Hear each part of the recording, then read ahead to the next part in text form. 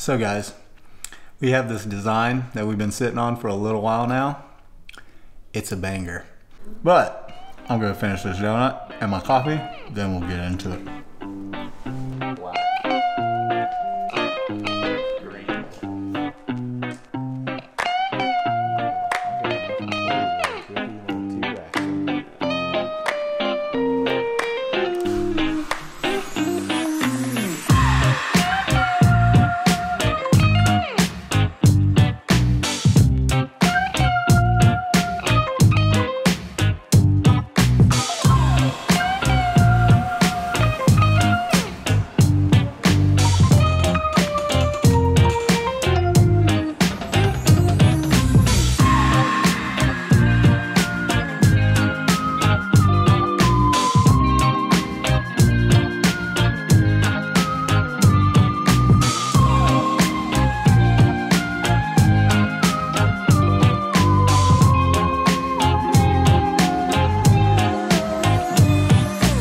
So in the past, I always shied away from printing water-based. The main reason being is I wasn't 100% confident that I was gonna get a final cure throughout the entire design.